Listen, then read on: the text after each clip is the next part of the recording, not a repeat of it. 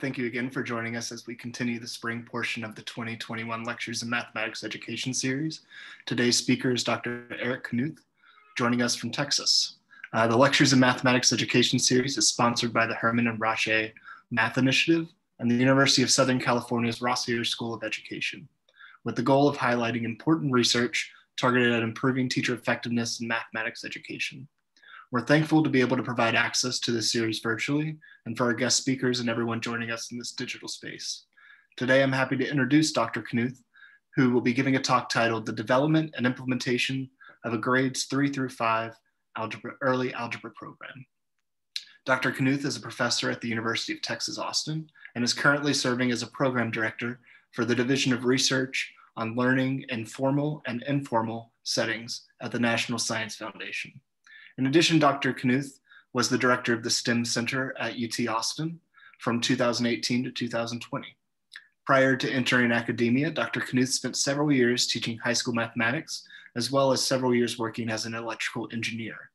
His program of research concerns the meaningful engagement of students in mathematical practices and the development of increasingly more sophisticated ways of engaging in those practices.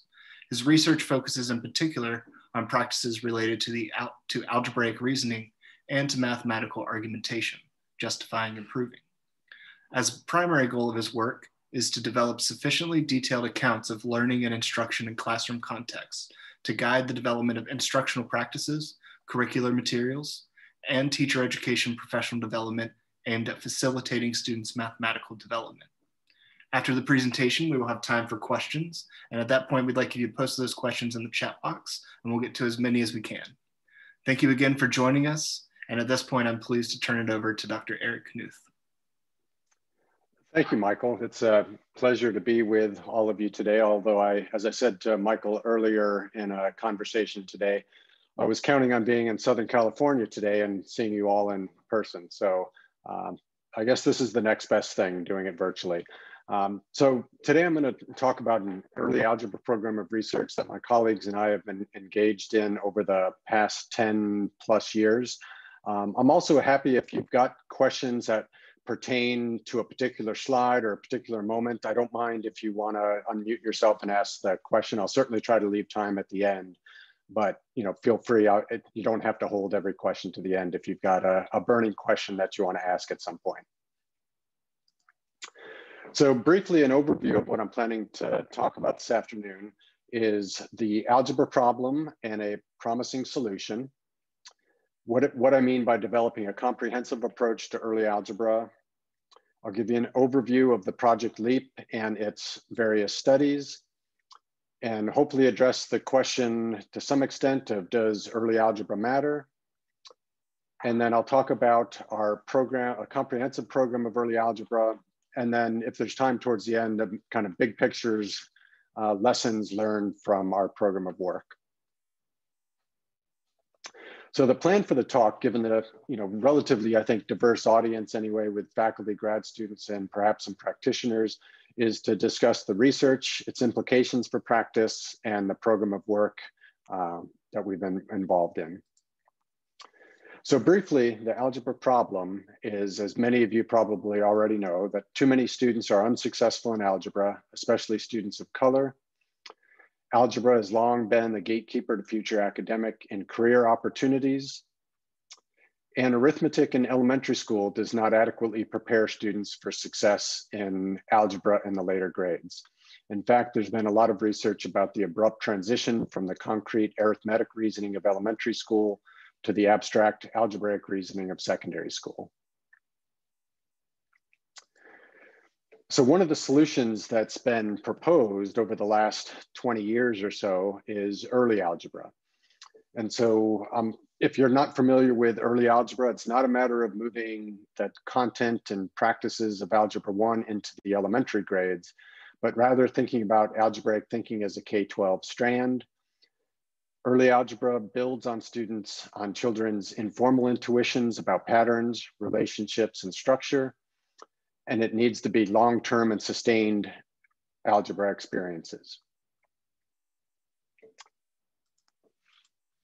So the early algebra research over the past couple decades has coalesced more or less around particular ideas and practices. So the idea of mathematical equivalence, often a lot of studies focus on the equal sign. So Tom Carpenter and his colleagues, Carolyn Kieran, myself and some of my colleagues have looked at kind of student understanding of the equal sign and how that plays out in algebra. The idea of generalized arithmetic, so things looking at properties and identities, students understanding about the parity of sums, so that two even numbers, the sum is an even number, and being able to justify and generalize that result. So Deborah Shifter and her colleagues have focused on kind of the area of generalized arithmetic.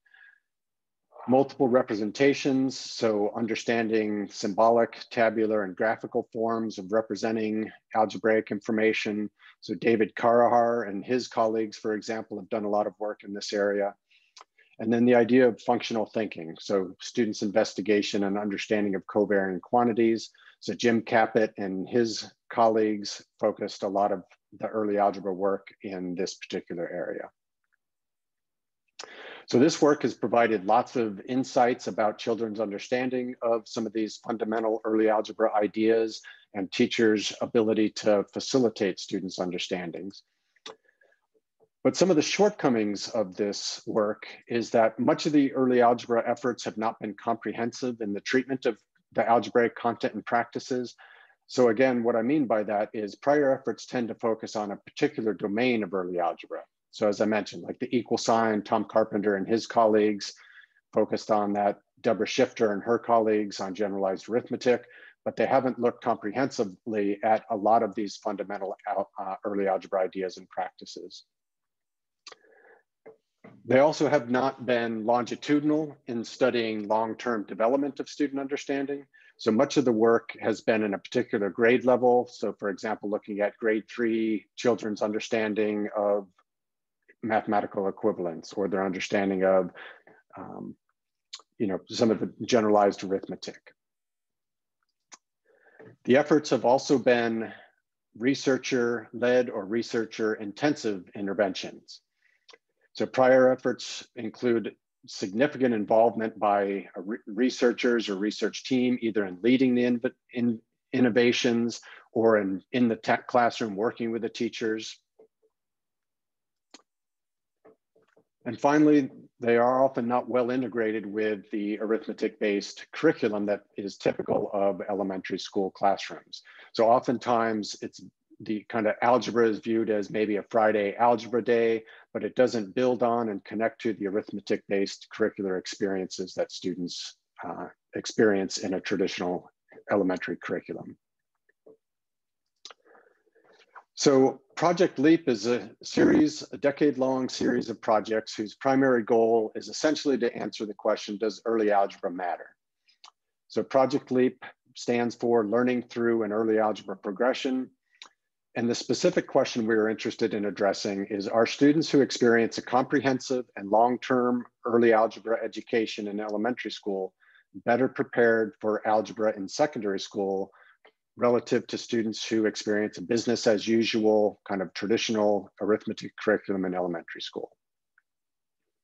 So in the following slides, I will give a brief overview of 3 studies that are part of Project LEAP. So just as a kind of timeline, and so we're very kind of thoughtful in our acronyms. We have LEAP 1, LEAP 2, and LEAP 3. So LEAP 1 was our first project, LEAP 2 was a follow-up of that, and then LEAP 3 was the kind of cumulative kind of study at the end of these projects. So I'm briefly going to talk about LEAP 1 and LEAP 2, and then I'll spend a bit more time on LEAP 3. And then I'll also talk about 3 new projects that we have that are continuing the Project LEAP work. So LEAP 1 was essentially a proof of concept study. So in Project LEAP 1, we developed a comprehensive grades 3 through 7 early algebra learning progression. We stopped at grade 7, thinking that oftentimes grade 8 is when first year algebra occurs. So it's typically grade 8 or grade 9. So we went up to the point of formal algebra in our early algebra learning progression. As part of this, we also developed early algebra learning progression based grade level assessments. We developed and tested the EALP lessons, so about 18 lessons per grade level. And then we collected proof of concept data. So we studied 6 classrooms with about 300 students in grades 3 through 5. And it was a cross-sectional study. So by what I mean by that, we couldn't implement the grade 3 curricula, follow those students in the grade 4, then implement the grade 4 intervention lessons, and then follow those students in the grade 5. Because of the funding cycle of the project, we did the development in the first few years, and then we tested the grade 3 materials in grades 3, 4, and 5, with the idea saying, are students at this age able to understand a comprehensive approach to early algebra ideas and practices? So just briefly, an outline of the development of the early algebra learning progression. So I'm not going to go into great detail about this outline, as that would be a whole nother talk. We've written about it elsewhere. We had an article in Cognition and Instruction, for example, that kind of details our kind of learning progression and its development in the early algebra progression. Essentially, we developed a curricular framework. So we identified the big ideas and core concepts of algebra. We developed a curricular progression. So we looked at what might we expect from students to be able to do at a certain grade. We developed an instructional sequence. So what sequence of tasks and lessons will lead students to this learning? We developed learning progression-based assessments. So we were interested in how will we assess what students learn as they go through the progression? And finally, we identified levels of sophistication in students' thinking. So what are the levels that students exhibit as they advance through the learning progression? So this slide, I'm not expecting you to look carefully and be able to read everything that's on here, but these are just some pages from the lesson plan that teachers kind of implement and that we developed. So this is a sample of the kinds of support that they have. So there's things about the big idea of the lesson, the actual student activity, teaching tips, some of the common difficulties that students might have with some of the concept, some teaching hints. It was linked to the Common Core, for example, so that schools and districts would be able to identify where that fit in with their state frameworks or district frameworks. So essentially, the primary result from the first study was that the results demonstrated that students in grade 3 students, the intervention starting point, were able to successfully engage with the early algebra concepts and practices. So again, that was our goal, to see whether a comprehensive approach to early algebra, students would be able to handle the material that was presented to them. So in our second study, we decided to test our intervention in a quasi-experimental study. So in this case, we had a member of our project team taught the early algebra lessons. So in this case, we were testing the effectiveness of the early algebra intervention. It was a researcher-led implementation. So a member of our team taught the students in grade 3, then taught those students in grade 4, then taught those students in grade 5. And so in this case, it was kind of a best case scenario. We have someone that's very steeped in the early algebra literature, knows exactly what's intended in the lessons. And so this was, if it's going to be effective by any stretch, this should be our best case scenario. So again, we followed about 170 grade 3 students. So there were 6 intervention classes and 4 comparison classes. So the member of our team taught all 6 intervention classes. An assessment was given at the beginning of grade 3, and then at the ends of grade 3, grade 4, and grade 5. We also conducted yearly interviews with a sample of students to get into more detail than the written assessments might provide. And then we also collected state standardized test data so that we could see whether teachers implementing, or in this case, our researcher implementing the 18 lessons that were designed to be replacements. So it wasn't additional kind of math lessons that students were receiving, but rather 18 days of the regular instruction was taken out and replaced by our early algebra lessons. So what I'm displaying here is simply correctness. So this doesn't go into detail about the particular strategies that students used, but it shows highlights the kind of the results, how students did on the early algebra assessment. So at pre-test, there were no significant differences between the intervention and the comparison students. And then at each grade point, intervention students significantly outperformed the comparison students at each grade level post-test. And again, what's not shown on this slide, but our results show that intervention students demonstrated increasingly more sophisticated algebraic strategies than the comparison students did at each grade level as well. So I'll illustrate some of the assessment items and student responses when I get into the details of LEAP 3. And so essentially, this is what I just mentioned about the slide that was just displayed, so I won't go into those details again.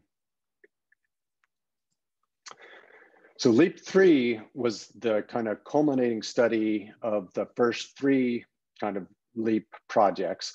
So in this case, we were again testing the effectiveness of the early algebra intervention, but here it was a teacher-led implementation in grades 3 through 5 rather than a researcher-led implementation. It was a large-scale, randomized control longitudinal study. So we followed approximately 3,500 grade 3 students through grade 6.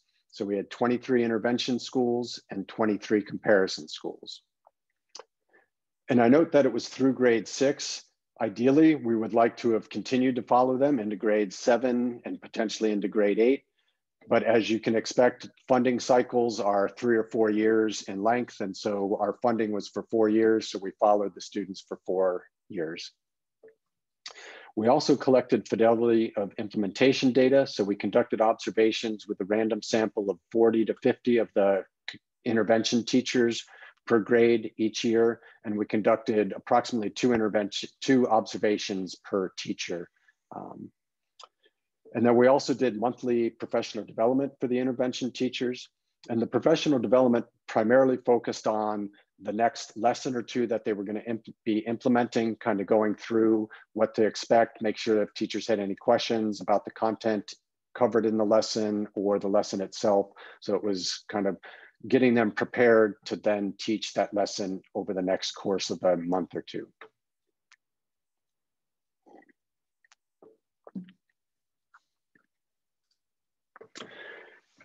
So the assessment details, there were approximately 10 to 12 items per grade level. The items addressed the big ideas and practices that I mentioned earlier. There were a core set of items that went across the grades, so we could track student performance on the same item across multiple grades, so grade 3, 4, and 5. And then we also had non-core items that increased in difficulty across grade level. So in other words, there were items on the grade 4 assessment that students in grade 3 did not receive, and they were meant to be appropriate for grade 4 students, and likewise in grade 5. Also keep in mind that the items were meant to be challenging for the students, that we didn't want to have, especially on the core set of items, that we didn't want to have a ceiling effect when students were in grade 5, that we would see 100% of the students doing, getting the items correct. So again, the big ideas we were looking at were equality, kind of dealing with expressions, equations, generalized arithmetic, and functional thinking. And then the practices of generalizing, representing, justifying, and reasoning with mathematical structure and relationships. So I'll show a few of the sample items just to give you an idea of what some of the items look like. So here were 2 items that focused on mathematical equivalence. So in one case, students were given the problem, fill in the blank with the value that makes the following number sentence true. How did you get your answer? And they were given the open number sentence 7 plus 3 equals blank plus 4 and asked to explain your answer. So if you're familiar at all with the research in elementary school algebra, students typically, the most common answer that students typically do is put a 10 in the blank, because the equal sign is viewed as an operator, means the answer comes next, and the plus 4 is often ignored by students. Or sometimes you'll see students add up all the numbers on both sides of the equation and then put that answer in the blank. And the second item was circle true or false, explain your choice. So 57 plus 22 equals 58 plus 21, true or false, and explain your answer. So I'll show a couple examples of student responses. So here, as I mentioned, a very typical response for elementary students is to put a 10 in the blank, and the student explains his or her answer by showing that they did 7 plus 3 and got 10, and that's what goes in the blank. We see another student who, in this case, put the correct answer and explained it by 7 plus 3 equals 10. So I did 10 minus 4 to get the answer. So the student kind of unwound the equation to figure out that 6 went in the blank. On the second example, where 57 plus 22 equals 58 plus 21, a very common response, again, what's often called the operational view of an equal sign, is the student added 57 plus 22 and knows that's either computed or knows that's more than 58, so it's got to be false. Likewise, another common kind of student strategy on this one was to add up both sides of the equation and then compare. So in this case, the student added both sides, saw that they were equal, and then concluded that it was true. So I should say, in the first response that was incorrect, that's a very common response that we see from elementary students. The second response is true, but it's not an algebraic response. In this case, the student is just simply computing both sides and determining that the equation is false. This third response from a student demonstrates what we see as a more algebraic strategy. So in this case, the student does a compensation strategy that the student recognizes that he or she doesn't need to compute both sides. That in this case, the student says they're just taking 1 from the 22 and then adding that to the 57. So in this case, there's no computation going on. The student recognizes the structural relationship demonstrated by the equation. Here's a couple sample generalized arithmetic items. So in the first case, circle true or false, explain how you got your answer. So this is also one that cuts across and deals with issues of equivalence as well, because likewise, a student that may hold an operational view of the equal sign may say that 39 plus 121 does not equal 121, so it's false. But in this case, it was also recognizing whether students understand the commutative property of addition. And a second problem was students were given the statement, Brian knows that if you add any 3 odd numbers, you'll get an odd number. Explain why this is true.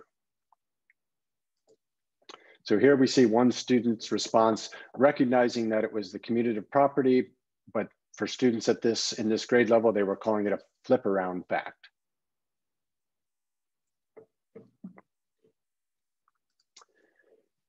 Here's another student that, similar to the equivalence item, the student just added both sides of the equation and determined that it was true. For the problem with the 3 odd numbers, a very common and typical response from students is to test it empirically. So in this case, the student tried one example, added 5 plus 7 plus 3, got 15, and knows that that's an odd number, and so concluded that the statement is true. So again, a very typical response for students at this grade level is to rely on empirical evidence as their method of justification. But we also see students, in this case, the student is reasoning based on what would be commonly accepted facts in elementary school. So it's much more of a kind of deduction using axioms. So the student says, this is true because if you add any 2 odd numbers, you'll get an even number. And then if you take that even number, and if you add an odd number and an even number, then you're going to get an odd number. So the student is making a general claim based on known facts of odd plus odd equals even, and even plus odd equals odd. We also saw students using kind of representational justifications. In this case, the student is using kind of a generic example where the student shows an odd number plus another odd number and shows it's got 2 leftovers, and those 2 leftovers combine to then form, or when you combine the odd and odd, the 2 leftovers combine to give an even number, and when you add another odd number, you still have 1 leftover.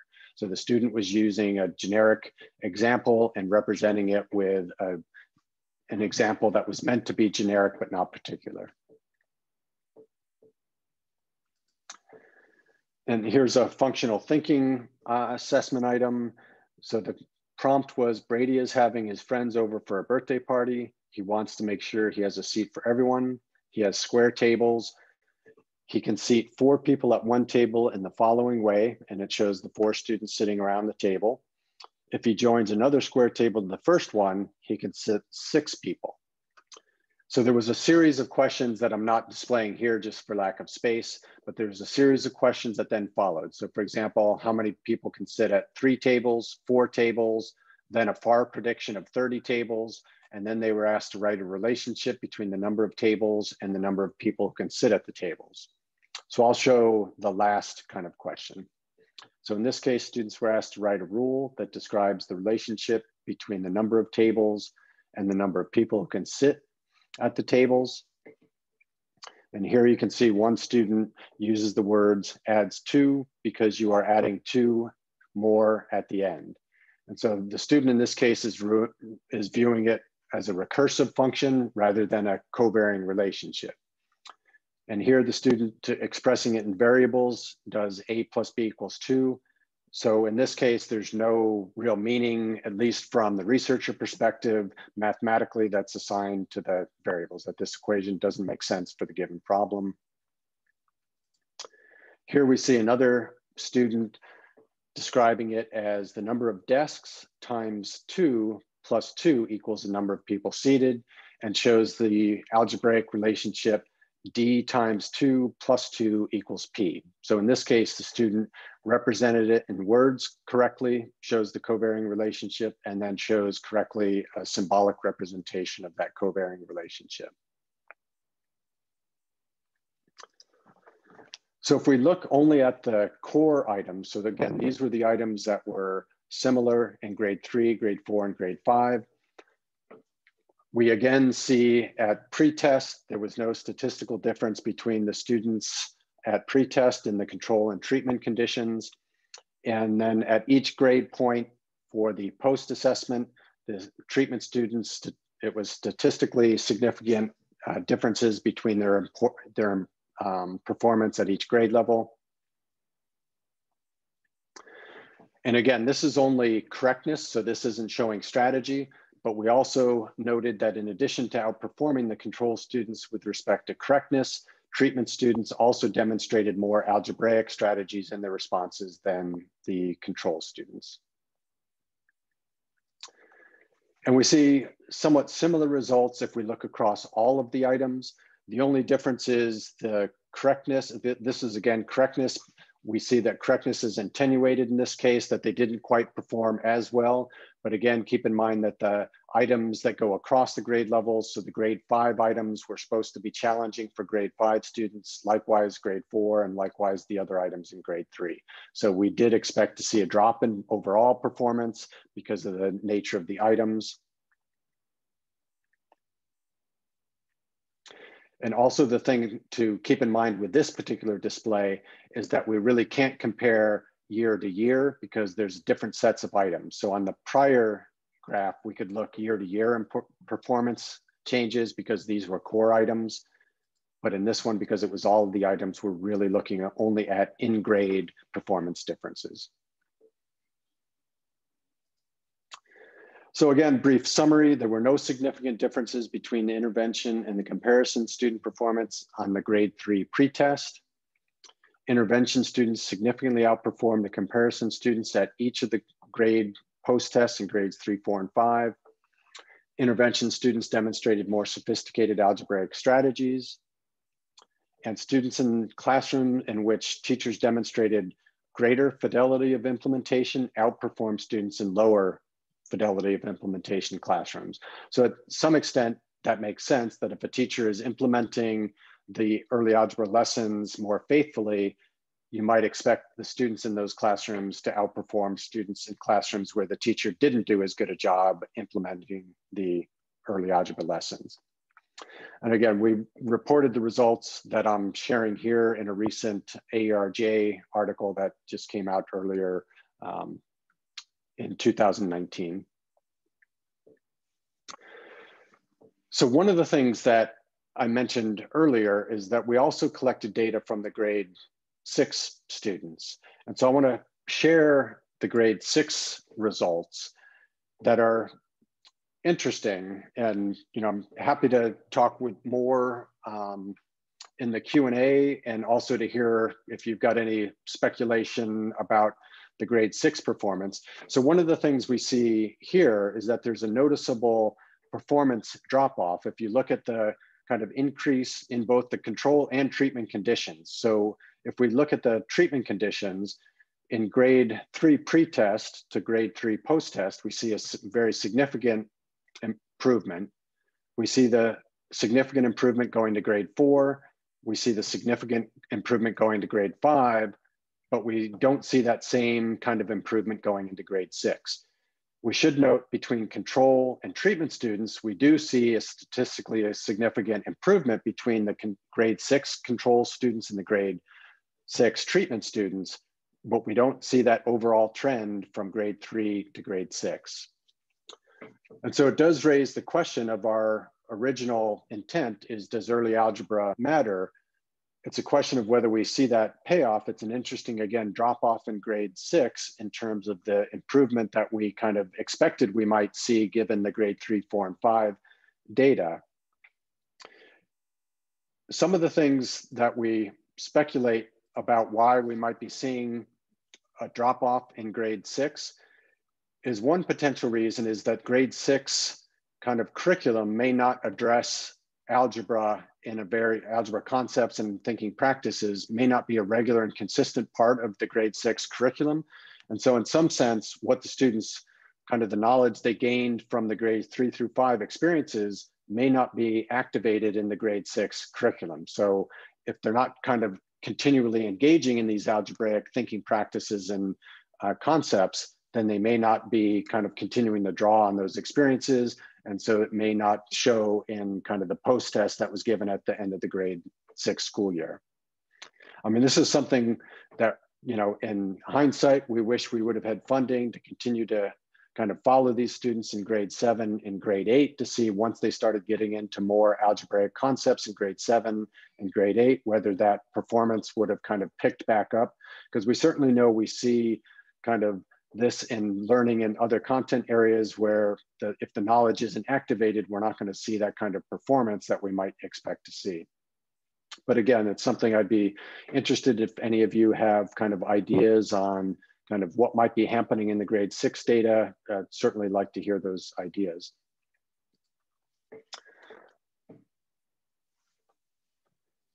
So again, one of the things I was just mentioning is the question of will early algebra have a payoff once students begin more formal early algebra or algebra experiences on a more regular basis when they're in grades 7 and 8. One of the challenges that we had as part of this project, as I've already mentioned, kind of the funding challenges is our funding was for 4 years, so we were able to collect 4 years of data. But it's hard to know in advance in order to put a proposal in essentially a year in advance of the finish of the study in order to possibly get it funded to kind of continue that. In hindsight, it's easy to say, oh yes, we should have put a proposal in, but it's also hard to convince funders that kind of take our word for it. We're going to have good results and you should fund it so we can collect another 2 years of data.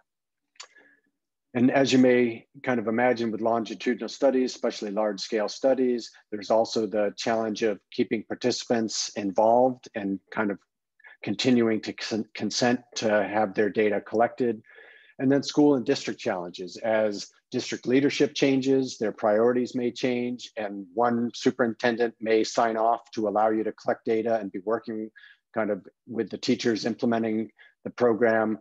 But a new superintendent comes in, he or she may no longer have the same priorities and may not want to agree to have kind of the school year disrupted in a way that he or she may feel is not warranted given their other priorities.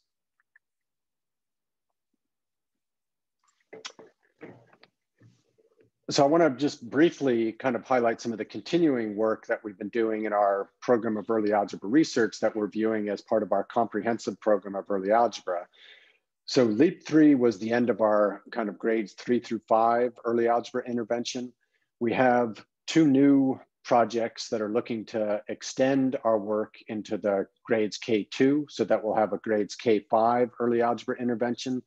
So LEAP 4 and LEAP 4.1 is a IES funded project, and LEAP 4.2 is an NSF funded project.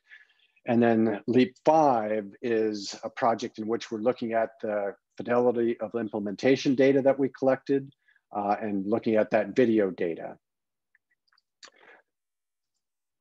So basically, LEAP 4.1 is extending the early algebra work to grades K2. So we're developing the early algebra learning progression for grades K2. We're developing assessments in grades K2. And as you can imagine, with grade 2 assessments, they're not written assessments, but we're doing kind of interview assessments given the children's younger age. And again, we're trying to extend that. So then we'll have the K5 early algebra learning progression and series of instructional lessons and tasks, as well as the assessments. In LEAP 4, we're extending the work to grade 2, but we're also looking at for whom does early algebra matter. So in LEAP 4.2, we're paying particular attention to diverse student populations, both ethnically and racially diverse, as well as diverse learners. So we're kind of thinking about students that may be identified as special needs students who are mainstreamed in classrooms, thinking about how can we design the early algebra learning progression to be attentive to those students as well. And then, as I mentioned in LEAP 5, we're identifying from the video taped observations of the teachers implementing the early algebra lessons, we're trying to identify instructional practices that are correlated with students' early algebra learning. So again, in this sense, we're looking at those instructional practices that we can then, with the assessment data that we have, to correlate the teacher practices with those. So we're trying to develop profiles of effective early algebra instruction. So being conscious of leaving enough time for any questions that you might have, I want to start to kind of wrap things up. I want to talk about a little bit about just kind of the bigger picture of some of the lessons learned from the work. And this is actually lessons learned not so much from kind of the early algebra, but the program of work in and of itself. So as I mentioned a little bit with challenges with long-term studies is the funding. We were fortunate enough to have the sequence of projects that allowed us to develop the proof of concept, to then do a small scale quasi-experimental study, and then to follow that up with a large scale kind of randomized study. We're hoping with our K2 extension to follow that same track record, but you know, who knows whether reviewers will kind of like what we're proposing to do and whether they'll continue to fund it so that we can kind of do the bigger scale study of our K2 intervention as well. I also mentioned kind of the challenges with participant involvement, being able to get students and their parents to sign on for longitudinal studies is also challenging, as well as getting schools to sign on to that. And then the time involved. So the project, the grades 3 through 5 work has occurred over a 10+ year kind of period. And so thinking about just to get this K5 work kind of out in the field is a very long-term investment, both of kind of researcher time, but NSF and IES funding. So it's a really a long time commitment before this work actually kind of has a possibility of going to scale. There's also this idea of dissemination saturation. And what I mean by that, for us as faculty, you know, having to publish our work, we often will have reviewers say things like, oh, didn't I just read some of these results? And, you know, for example, when we publish results from our work from the small scale quasi-experimental study, then trying to publish the work that came out of the large scale kind of intervention, similar assessment items, the same kind of learning progression. And so we're finding it harder and harder to find venues for publishing some of this work, even though it's new data, new results. But in the end, it's still, yes, early algebra, we're seeing similar kind of positive performance from students in our early algebra intervention. And also the idea of bringing the research to scale. And so I think this has implications that are kind of broad across a number of different kind of perspectives. So bringing research to scale in the sense of kind of trying to reach out to districts and teachers. How do you do that if we're kind of a team of 5 principal investigators, how do we reach teachers and districts in California, for example, or in the Midwest or in the Southeast? So it's, challenging to think about. We've got positive results from our data. We've published our data in scholarly outlets as well as practitioner outlets, but how do we kind of get that to a broader audience? Likewise, with thinking about publishing our materials. So luckily, we've actually found a publisher who has recently, in this past spring, our materials are now published for grades 3, 4, and 5 and are available. But even, so now it's kind of the publisher who is trying to publicize and kind of bring to scale kind of the work from our research. But I think the idea of bringing research to scale also speaks to doctoral preparation and training. That's something when I think about my own graduate and doctoral preparation, there were no classes I took or things that prepared me to think about how do I make my work accessible beyond the typical kind of publishing in scholarly outlets or practitioner outlets. So it's something to think about as faculty. How do we help prepare our graduate students to make their work accessible to broader audiences on a larger scale? And it also speaks to teacher professional development. So we certainly found that not all the teachers implemented the lessons with fidelity. And so for something like this to have an impact on a larger scale, it really speaks to the need for larger scale professional development, which can be costly for districts, costly for states. And so how do we do that in a cost-effective means? Because clearly, at least our research suggests that this early algebra intervention has had significant effects on student learning of early algebra concepts and practices. So I want to acknowledge the Project LEAP team. So my colleagues at Turk, Maria Blanton and Angela Murphy-Gardner, and my colleague at UW-Madison, Anna Stevens, and then Merrimack College, Rena Stroud.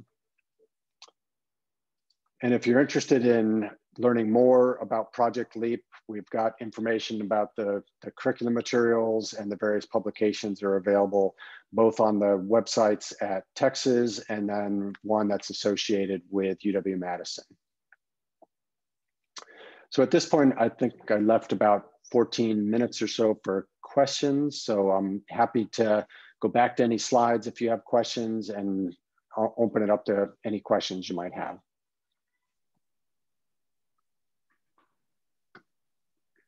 All right, thank you very much. At this point, I'll stop sharing, but I'll share again if needed. Yeah, thank you very much, Dr. Knuth. You can either put your questions in the chat box or feel free to unmute yourself and share a question out loud.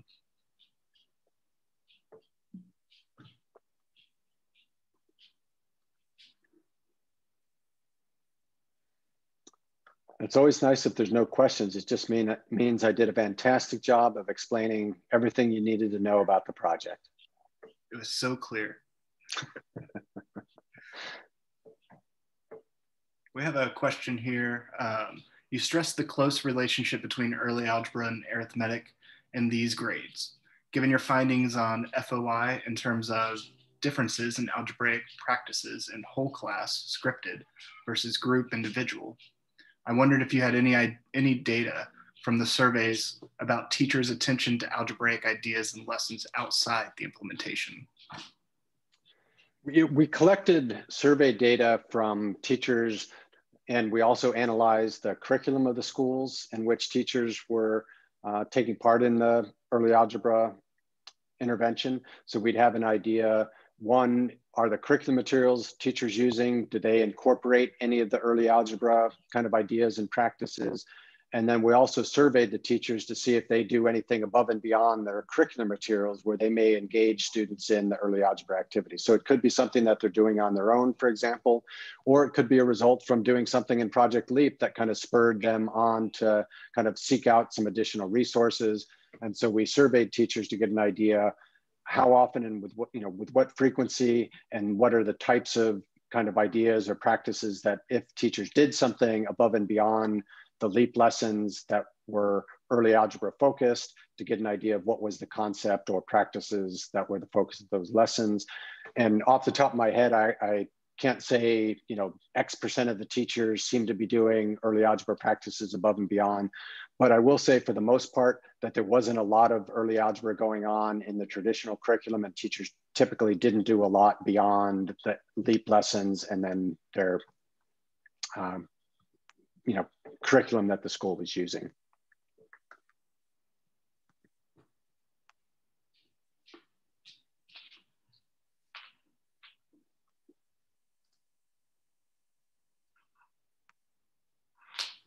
Another question here. Do you look at differences between schools and how the networks of collaboration at the school level might impact the FOI? So we looked at, so we didn't look at networks of collaborations at schools. I mean, none of the data that we gathered from schools asked things about whether within a district, you know, do the schools collaborate kind of with the neighboring districts. I mean, we did, you know, collect data with regard to, you know, demographic data of the schools and tried to match, you know, the treatment and intervention based on some of the statistical analyses, but we didn't look to see whether, you know, I mean, I will say, so some of the data that we collected asked teachers about things like professional development opportunities that their districts offered. So we did collect data that gave us some sense of what kind of professional activities did the teachers have as part of their district. So even if it wasn't focused on early algebra, for example, maybe they were getting professional development with regard to kind of implementing best practices in elementary school. So we did want to get a sense of what kind of professional development experience and engagement teachers had at the different schools, but we didn't collect data with regard to collaboration kind of across schools, whether there were things going on. We have a follow-up. Did you consider the role of the SBAC? I'm not sure what SBAC. It's a smarter balance assessment, and it's given at the end of 5th grade. And in California, elementary school is 1 credential, which is 1 through 5, and secondary, then you specialize, and that's for 6 and above. And the SBAC is given at the end of 5th grade, is given, I think, in 4th and 5th grade, but it's 5th grade graduation.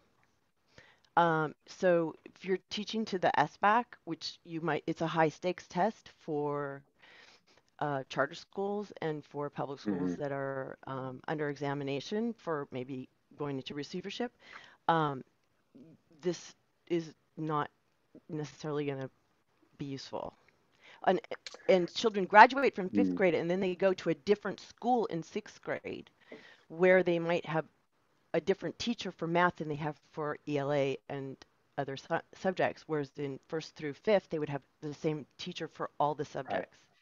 Right. And then they're working with, in 6th grade, they're also with students who had a different K through 5 preparation. So the semantics of like you were talking about one of the tricks of the flip it or whatever, like those are little keywords that are used in some schools and not in others. But the SBAC is the main thing. I did some hand grading for that, and the things that they count for how you verbally represent what you did are like surprising. But a lot of what you talked about seems the difference between 5th and 6th grade is the SBAC is key there. Yeah, so in our case, so one thing we did collect, as I mentioned earlier, but didn't kind of mention it later in presenting any of the results, but we did collect standardized test scores from students. So it wasn't the SBAC, but the, you know, in the states in which we were collecting the data, their standardized tests.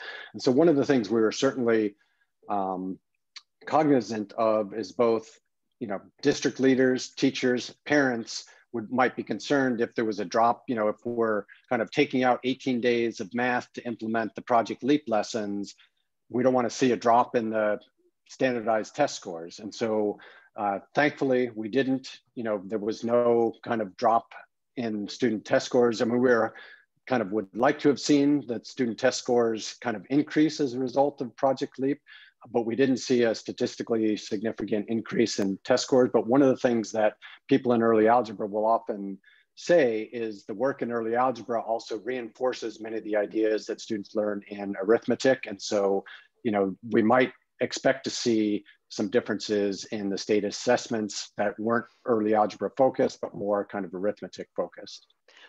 Yeah, what I'm actually trying to say is that accounts for the drop off in 6th grade.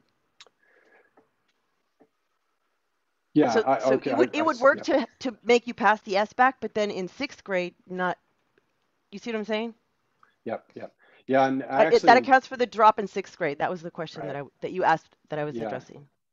Yeah, so I actually don't recall in the state whether the 6th grade assessments were higher stakes, for example, than they might have been in the elementary grades, because we certainly didn't see, the drop off, and then the fact that they weren't teaching LEAP lessons in 6th grade, but it was the regular 6th grade curriculum. That could certainly be, I mean, that might be something we might look at the 6th grade standard state assessment to see, for example, whether if there were a focus on algebra, then that might kind of make my suggestion that maybe the algebra topics weren't addressed in 6th grade, and so those ideas weren't activated in students. And so, yeah, that might be something that we might look at and trying to address that idea in 6th grade, what might account for the drop off.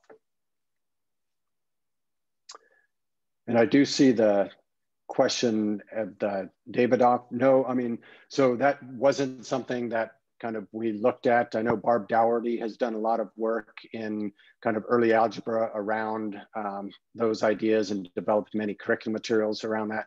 I wasn't aware that High had done much work with that. But yeah, Barb Dougherty is someone that's done a lot of work with the Davidoff kind of ideas and developed early algebra materials and elementary grade materials around those ideas. But that didn't directly inform any of the work that we did.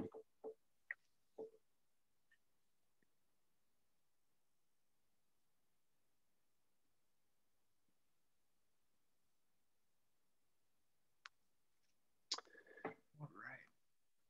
Go ahead. Yeah. I was going to say, I'm looking in the chat too. So yeah, so certainly when the students left grade 5, they kind of departed for different, middle schools or junior high schools. And then there's an influx of other kids coming in that had different experiences from different elementary schools. Yeah, so, and the elementary, I mean, there's a lot of differences, clearly, we know, between elementary school and middle school or junior high school. So we have a good question here. How do state standards make the work easier or more challenging? So make the work of implementing early algebra or measuring, kind of implementing early algebra. So, I mean, I think if state standards, and some states are incorporating more kind of early algebra ideas in the state standards, that certainly in that case makes it easier to implement some of these ideas. And like our curriculum materials that have been recently published, it's easier for elementary schools to adopt these if their state, has standards that are kind of incorporating this. And that was one of the reasons in our developing of the lesson materials that we tried to link those to Common Core standards, because a lot of state standards were still kind of being developed and kind of being linked to Common Core standards, for example. And so we put that in to help teachers that may have an interest in trying to identify how it might be linked to some of the more common kind of national or state standards.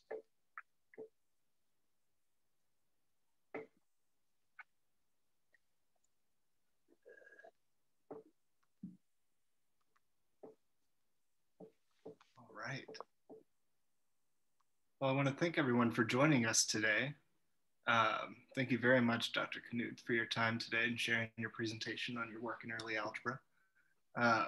So I would like to just share this next slide here.